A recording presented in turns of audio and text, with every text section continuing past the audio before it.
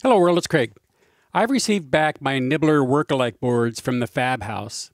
So here's the Nibbler board, this is the 8K RAM board, and then I made a little backplane that I can use to connect them. Now I've built up the Nibbler board itself and I have it going, but there were a couple of minor issues along the way, and this video is going to cover those issues if you decide to build one of these version 0.9 boards. And this video also includes the baud rate change and fixing that bit 7 GECO bug that I mentioned in an earlier video. So the Retro Chip Tester Pro made it easy to download the contents of the original Nibbler ROMs, download it, put it into a little memory card, and then upload it into a pair of EEPROMs. So when I originally did this, I had the configuration, everything set up exactly the same way that I was running the original Nibbler board. So I had it run at 110 baud. I was using my edge port connector. I had my handy little serial adapter. I finally found that. It was just exactly where I left it. And I got everything working, or got everything at least set up to run at the 110 baud. And that's when I found a couple of mistakes in this reproduction board. The first one is there's a silkscreen error on these two resistors by the crystal. And so I had those two resistors swapped. And so rather than running at 4 megahertz, this thing had about a 12 megahertz clock going into it. And nothing was working, of course, but the SCMP was, trying its darndest to keep up. So once I swapped those two resistors back, then I got my correct 4 megahertz clock. The board immediately fired up and it sent out its prompt correctly. Unfortunately, it was not understanding any input from the terminal.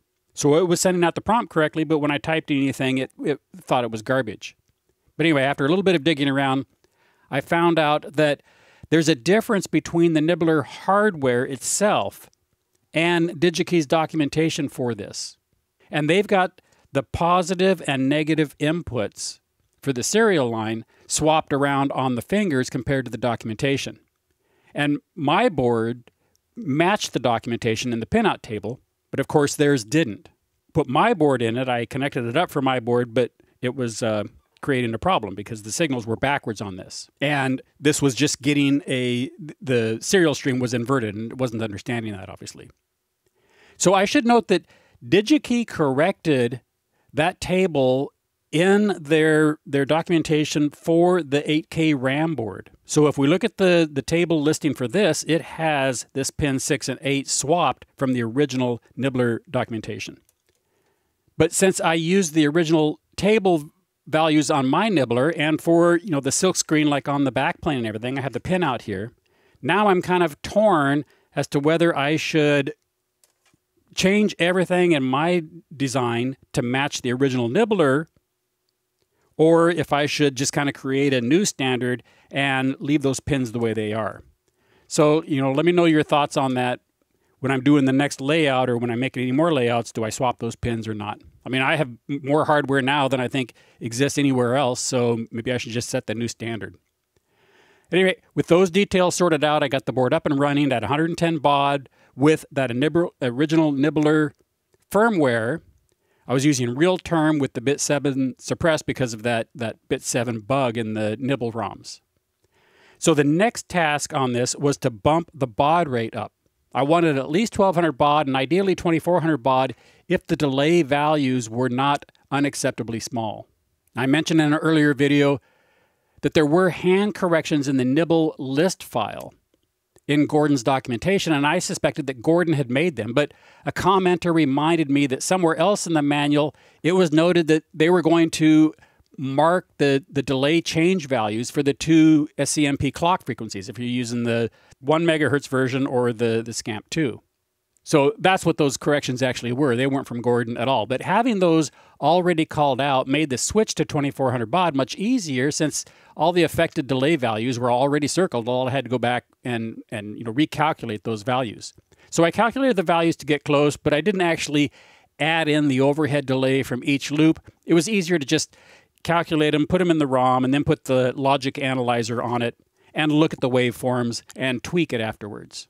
So after I just empirically tuned in the values were all reasonably large to make the error within that bit delay time acceptable. And I've been running this at 2400 baud, and it seems happy enough to run at 2400 baud. So now once I was at 2400 baud, then I didn't need to use my edge port adapter anymore, and I could switch over and use my serial adapter that comes out the top. And that's when I discovered the third error on this board. And unfortunately, I forgot to double check the pinout of my USB to TTL serial adapter, and I connected the transmit and receive backwards on these. So until the next version of this board comes along, there's 3 ways to correct for that. You can either cut and patch the traces for pins 4 and 5 on the back of the board and swap them here, or you can take your connector out, take the wires out and swap them there, or instead of using jumpers down here, you can use a little wire wrap and just kind of patch them over. Because the jumpers were supposed to just go straight on, but now we've got to go from this little jumper block over to this little jumper block. So on this one, obviously, I just used the wire wrap. So with that done, now this board is powered just from the USB, standalone. It doesn't need anything else, and it's running just fine at 2400 baud. So the last thing I needed to do on this was come back and look at that bit 7 bug in the GECO routine. So from a video or 2 ago, you may remember that when the input character is being echoed back to the terminal, bit 7 of that echo character is always set. And at the time, I thought maybe it was just a simple loop counting problem, but actually it is setting the bit properly. It just isn't delaying the full bit period once that bit is set. So if we look at the code, it's the normal bit banging that we all know and love. First, a bit counter of 8 is configured, because we're sending out 8 bits in the character. Then the code loops while waiting for the start bit. When it gets and then verifies the start bit, the code delays for half a bit time before echoing the start bit back to the terminal. Now with that half bit delay, the code is now in the middle of the incoming start bit. And the code now goes into this loop where it's going to receive each bit. The first thing it does in this loop is it waits 1 full bit time. When we entered this loop, it was in the middle of the start bit, so after 1 bit period delay, now it's in the middle of the least significant bit. The next time through, it's going to be in the middle of bit 1 and so forth.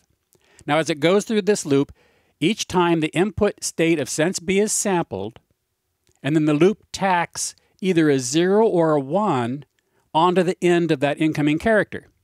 The loop then echoes that value to the output, and then finally the last step in the loop is to decrement the bit counter. After it decrements it, now it tests the counter.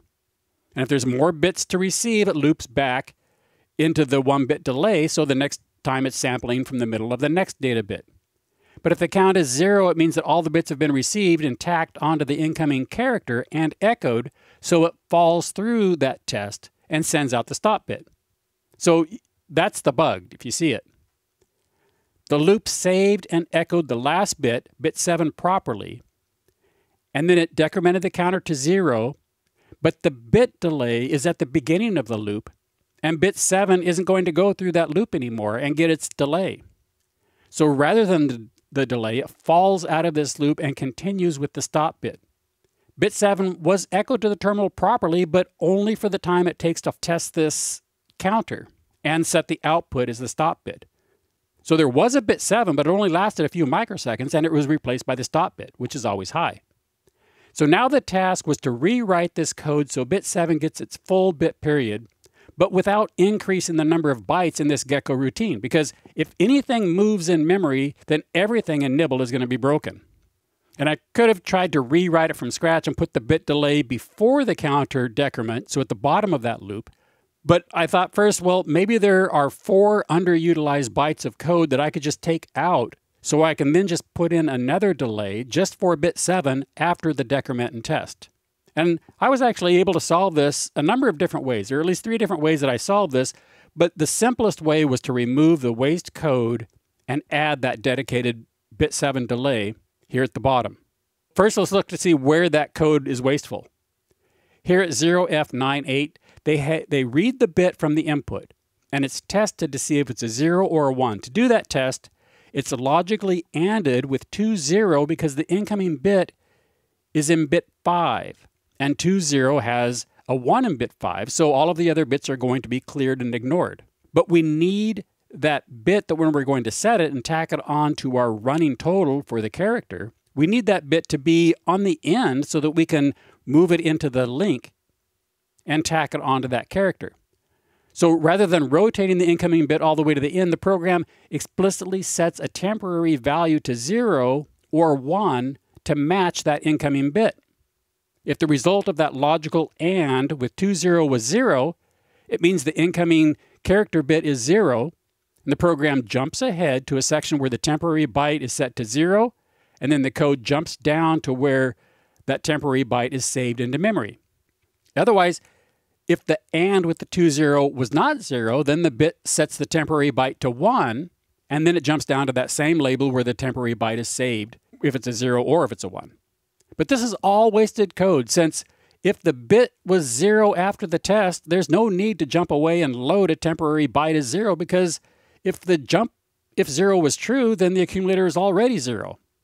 And there's no need to create that temporary byte to save. Just jump down to that save label and save the accumulator as 0. And if the incoming bit were not 0, then the jump falls through, a 1 can be loaded, and then the program can just continue into that same save instruction. So taking out these needless jumps saves 6 bytes and gives us room to insert the needed bit delay after the loop test falls through on bit 7. So down here, I load the accumulator with a delay value.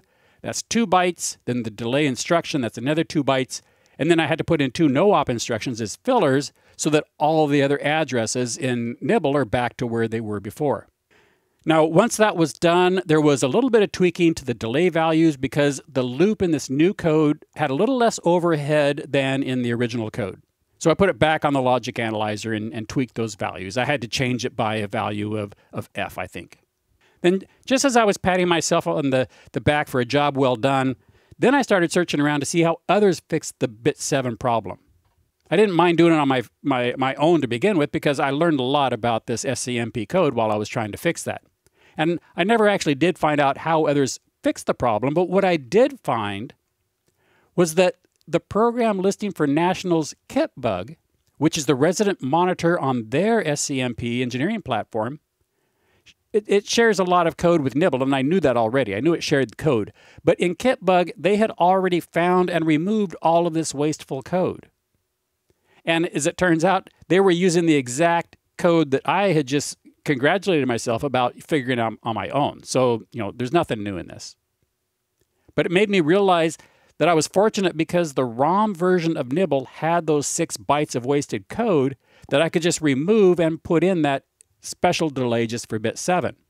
But Kitbug has the same bit 7 bug in the GECO routine, but it doesn't have those extra, those surplus bytes that can just be taken out. So I don't know how the Kitbug folks fix this bit 7 bug. I presume they kind of rewrote this and moved the bit period delay from the top down to the bottom of the loop so that all bits use that same delay. But I expect, maybe Retrophil or somebody else in the SCMP guru group can chime in and tell us how they got rid of that bit 7 bug in Kitbug. So anyway, with the bit 7 bug fixed, that was the last of the challenges to get everything working the way I wanted it to work on this board. Now this board seems to be working okay, but other than originally using that serial port where pins 6 and 8 were backwards down here, I haven't used any of the other fingers. So I may find more problems on this board when I'm trying to get my 8K RAM board and my backplane up and going. Or there could just be some mistake on the board layout or design that I just haven't found yet because I haven't fully utilized it. But it does seem to be working in its basic form. I have posted the build files and the ROM hex files for this 0.9 board on the project page. Now the ROM files aren't going to change with the next version, but the board is going to change as I fix these little things on this board that I didn't like. Another thing I didn't like is these jumpers and this original NIBL jumper over here. You have to be careful or you can build up some contention here between signals. So I'm also kind of thinking about changing these jumpers so that it eliminates any potential for contention if your jumpers are set wrong. But I've posted those build files, and if you want, you can go ahead and, I would hope that those interested will download the build files submit to their board fab shop, and then distribute the boards locally. Especially with all of the buffoonery going on at the moment with these nonsense tariffs. I'm not buying any boards to sell in my attendee store because I'm just not paying the tariffs. But as usual, I am giving away these extra boards for those that are willing to pay for the shipping and promise to report back any problems that they find with the board or documentation. However, I'm no longer shipping these out of the country because, we don't know how much these boards are going to cost when they arrive at somebody's house. So it's the normal process. Leave a comment to claim your place in the queue, and then email me with your contact information, and we can arrange to get a board to you. So I'll be back when I have, at least one of these other boards going, or if I have the next version of this board ready. But in the meantime, that's it for this video. Thanks for watching, and I will talk with you later. Bye-bye.